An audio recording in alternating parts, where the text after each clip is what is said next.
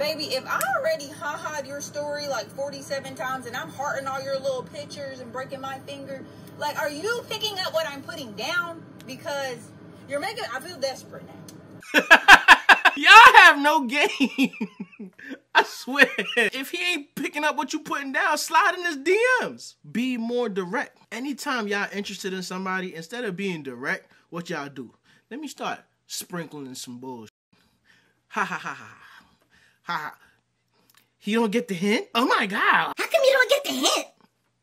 Cause you're not being direct. If dudes walk around sprinkling that BS that y'all be sprinkling, we would never get laid. We would be virgins. Cause y'all not gonna make the move. Y'all not gonna make the first move. You know what's crazy though? Even when you married, it becomes, I've been wanting to talk about this for a long time. Let me tell y'all what's going on, right? So y'all know I got the little situation going on. I've been stressed.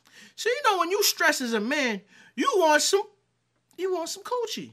You want some coochie.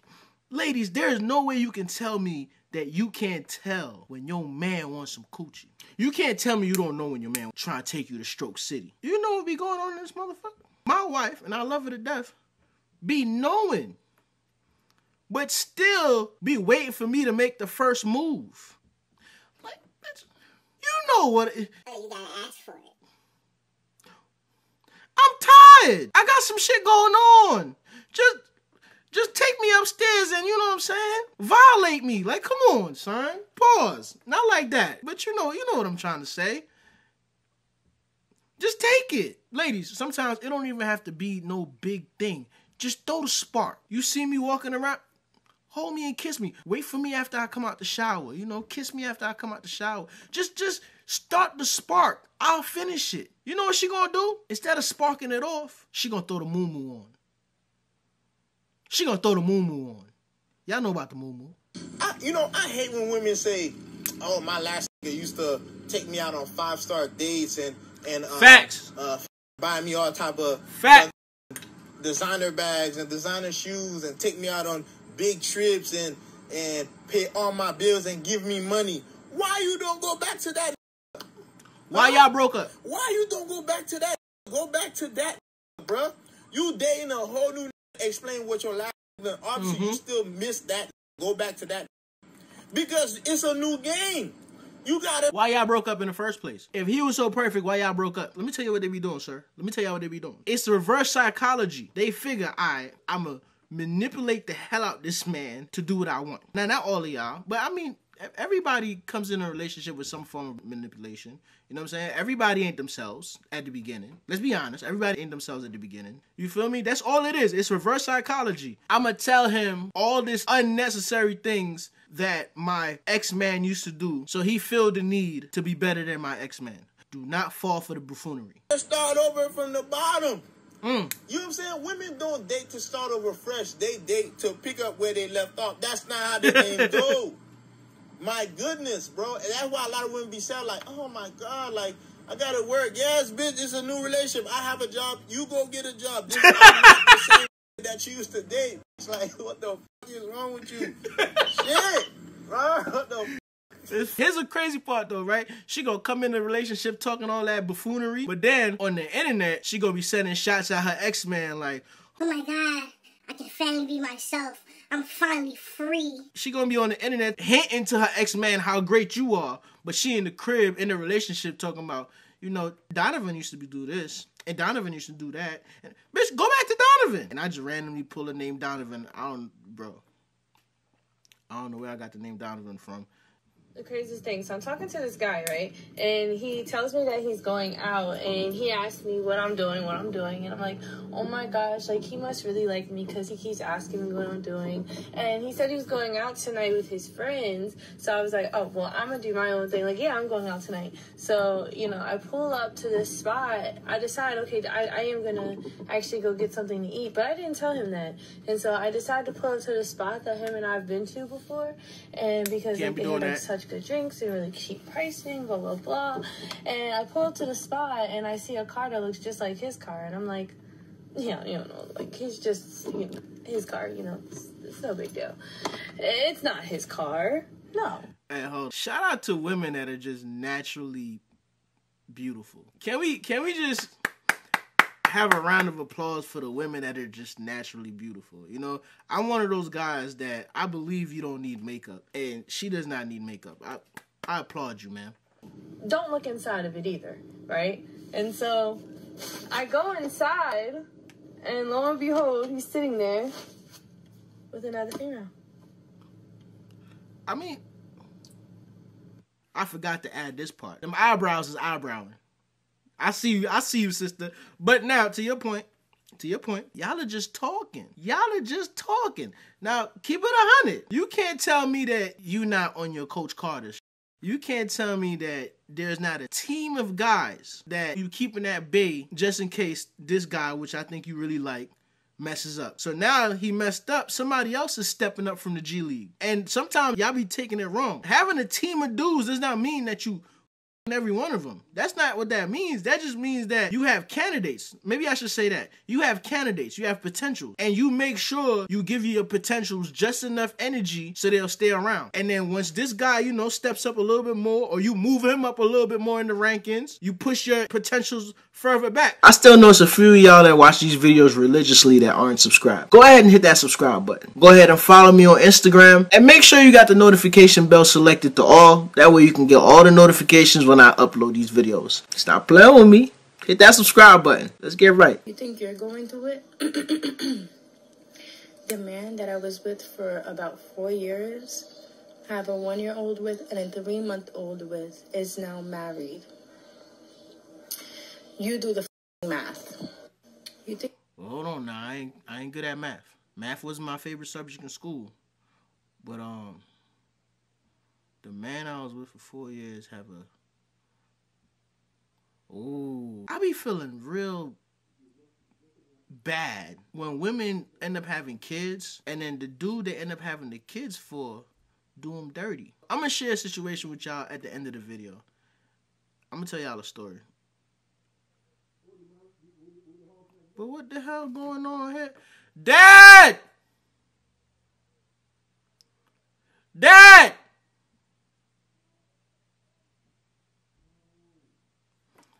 My fault, y'all. My family up there gossiping. Damn, my phone on 1%. He up there gossiping. I can hear all the business. Whoever business they talking about, I can hear all of that up here. Him and my aunt gossiping upstairs.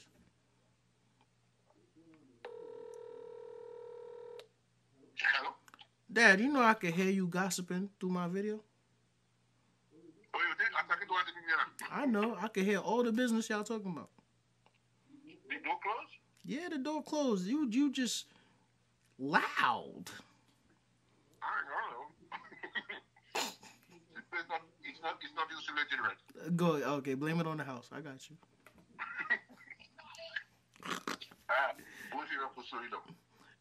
Hi, Dad. Tell Auntie BB I said hi.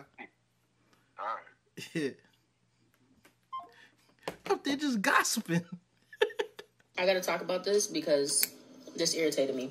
I just saw a post where a lady was talking about how she found her soulmate, how her husband just worked overnight, like a really long shift, and he came home and, you know, he was like, hey, I'm really tired. I'm going to order some food. She said, no, I'm okay. Me and the baby already ate. And then he was like, okay. So he ordered food, and when the food came from DoorDash, Wait. She opened it and she... Hold on. Is this where you... Oh, okay, I can read it. This is exactly where she's going. Why is your man coming home from a 12-hour shift and there's no food ready? Why does he have to order food? Now, I'm not gonna... Let me not act high and mighty because, you know, at one point, me and my wife had to have this conversation. We just had to have that conversation. I'm like, yo, why am I coming home and, like, there's no food? I ain't gonna say to her defense because we married. I'm paying bills. There's really no her defense in that situation. But she do run a business, okay? And majority of the day she spent trying to figure out things for her business. And she lose track of time. This is facts. But at the same time, this is borderline of business also. And I don't want to go into our personal business, but I feel as though I take care of everything that I take care of. This the one thing that I want. Because I be tired. For those of y'all who know what I do at work, my regular 9 to 5, I be tired as hell, dog. So me coming home, at least just a little bit food. Another thing we have to... Oh, I don't want to overtalk the video. We gonna talk about it later. Smelled it and she immediately wanted to eat. And out the bag, he pulls out a burrito for her. Like, he already had ordered her food. So it made her emotional, whatever, and she's like, I found my soulmate. What bothers me about that is you know your husband just worked an over OD shift. You ate, but you didn't have no food ready for him when he got home. Speak that gospel. And you talking about, oh, he thought about me. Why didn't you think about him? Speak that gospel. Speak that gospel. I can't with these women nowadays, bro. I cannot. You're telling me that you're okay with this man. So another thing besides the food that we had to speak on is her attitude. Sometimes I'll come in the crib, bro, I'll be stressed out from work, and immediately when I get in the house, like, I could just feel her energy. So I'm already being weighed down by the energy coming from work, you know what I'm saying? And I drive damn near an hour and a half to get to work, bro. You feel me? Well, to come back from work because of traffic and stuff like that. I did 12 hours, then I did an hour and a half on the road, then I get in the house, and instead of being greeted with open arms, you know what I'm saying? I'm greeted with, like, just this. So now I'm like, yo, what's wrong? What's going on? What's up? Oh, it's nothing. Don't worry about it. It's not you. Yeah, but it's not me. But I feel that. I feel that coming from you. What's up? Talk to me. That's the recent thing we had a conversation about. Honestly, if you get anything from me when it comes to being married, communication. Now, I'm not the best communicator, but communication is key. Me personally, I don't like to argue, and really, bro, I don't be liking to talk about certain things because I feel as though certain things should just be common sense. And maybe that's my problem. You know, everybody can't read your mind. I don't know, sis, but I'm telling you right now, there is a difference. Damn, they cut your water off? Man, that's crazy. How much the bill was? You gonna be able to pay it? All right, I'm about to go get my key out of storage. I'm about to cut it back on. Oh, you cook tonight? You gonna send me a plate? Oh, yeah? You cook tonight? Well, let me know how much you spent on groceries. I'm about to send it to you, all right? Oh, come on, man. You know I got you.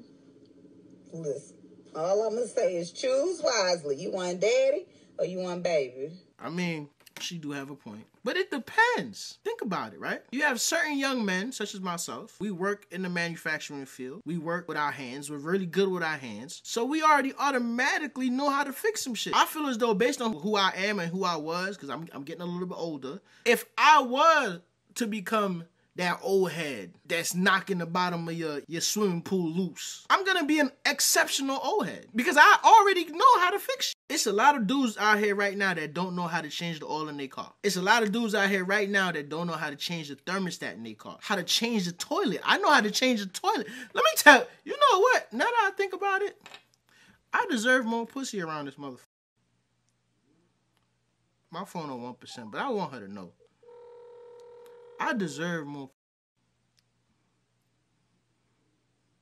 She out here talking about old heads doing that. I'm young and I'm doing all that. Yeah, when it's time for her to answer, she don't answer. I could do all that. Put up a closet door. So I have a problem and I need somebody, please, to tell me how I fix this. I got this Jeep because I like Jeeps. Everybody has a Jeep. So I wanted a Jeep, okay? But there is a problem here. I'm 6'8" and I don't fit on the driver's seat. I knew she was big as hell, dog. Can you stop laughing? My short kings. My short kings. I want you to know right now that if you are able to climb this tree, matter of fact, this ain't even a tree. A tree is too small. I apologize. This skyscraper of a woman, you have reached maximum level. At the end of the day, we all the same size laying down. Now, I can't really say what I'm thinking on YouTube because I don't want the problems. But I have been with tall women before, and I'm telling you right now, it don't matter. It don't matter. Now, she's 6'7". 6'7", you know what I'm saying? 6'7" is different. 6'7", I don't know, bro. The bottom might be a little further. I wonder if the same rules apply. You know what I'm saying? Because the joints I took down, shorty, she was like 5'10". You feel me? Like 5'10", 5'11". Now that's saying a lot. I'm 5'6". You feel me? I'm 5'6", so that's saying a lot. 5'7" on a good day. Yeah. If you under 6 feet and you take down a female like this that's like 6'7", 6'6", you feel me? You're a legend. Bro, that means you giving out Hall of Fame wood. And when I say take down, I don't mean you know what I'm saying, you just put it in. I'm talking about she grabbing the sheets, biting her lips, you know, convulsions. You feel what I'm saying? She give you that look after the whole session is done. Because it's a look. It's a look that the ladies would give you when you did something right. I can't give you the look because, you know what I mean? I shouldn't be giving you the look. But it's a look that they going to give you. That lets you know you came, you saw, and you conquered. Now, if you under 6 foot and you taking down stallions, my boy, you are the hero in every Western movie, my boy. You fucking Billy the Kid, dog. Fastest gun in the West. I'm sorry. Most accurate gun in the West.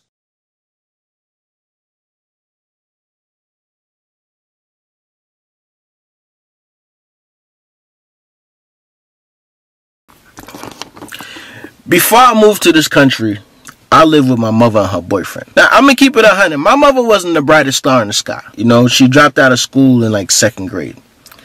But even with that limited education, my mother always had a good heart. She was a good person. And because she was such a good person, people always just take advantage of her. And her boyfriend was no exception. So when I was living with them, I had to have been 7 or 8 years old. And this solidified in me that a lot of you don't deserve good women. Just remember that. The whole preaching about being submissive, my mother was as submissive as it came. Her boyfriend used to go out and fish. That's how he brought money in for the house. He went out and fished. And my mother stayed home. She cooked. She cleaned. Took care of everything. Everything. You feel me? This man would bring his friends over there. My mother would cook food for everybody. Make sure they have food to eat. It's been times where he got injured on the boat. My mother would nurse his wounds, rub his back. You know, she didn't talk back. That's another thing too. I can honestly say, because she didn't argue. She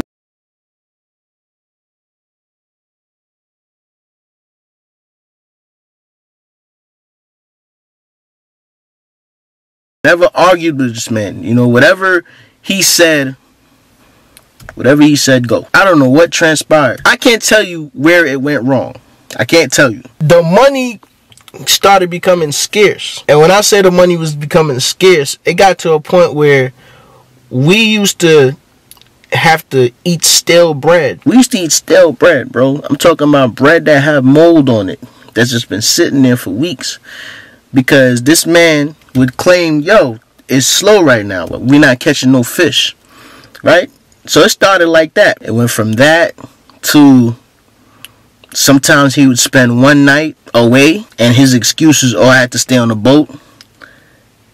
And eventually he got so comfortable, those one nights became days. Them days, I think the longest he spent was like a week. Honestly, no, right before I came to the country, bro, he would literally just come home to change his clothes and leave. As an adult, I'm thinking back to a situation that, now that I've, I wrapped my mind around it, is very embarrassing. He hadn't been home for like 2 days or something like that. My mother had a feeling where he might be at. He always used to hang out at this bar. Okay? And at the time, she suspected, and the family suspected, that he was cheating. And they suspected that he was cheating with a lady in the neighborhood. The lady actually lived by the bar. So we ain't had nothing to eat. We ain't had nothing to eat in the house. And she was like, yo, just go down there and ask him for like $10 so we can get something to eat. I walked down to the bar by myself. Mind you, I'm like 7 years old, bro. Walk down the hill. Walk down the other hill. Now, if you are Grenadian, then you know about Grand Mall. You know Grand Mall, St. George's. That's where I lived. I lived in Grand Mall. Walked down all of that, got to the bar. I'm asking around for him. I'm not going to say his name, you know what I'm saying? Because Grenada is a small place, and I'm pretty sure somebody know who he is. So, I'm asking around for him, and then I found him.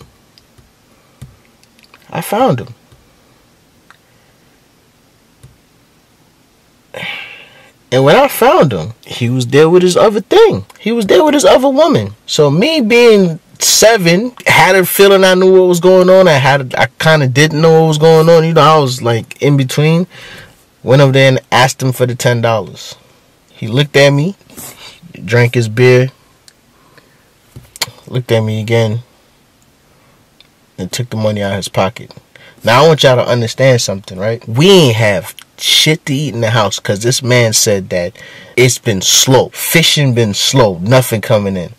Bro, the amount of money he pulled out his pocket to give me that $10 was crazy. He pulled out a wad of cash just to give me $10. Took the $10, I went back home. As the months went by, you know, the whole thing just started getting worse. And I was actually preparing to come up here because my father had already sent for me.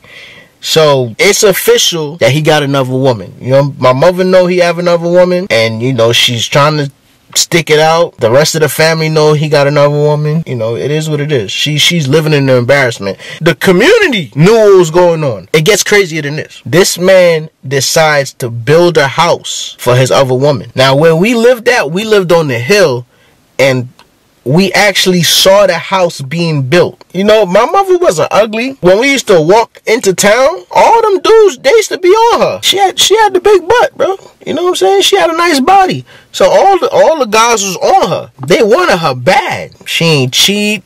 She was respectful. She wasn't flirting with nobody. Her main objective used to be making sure that this man was comfortable. And look what he did to her. He damn near had her starving in the house. He had another woman.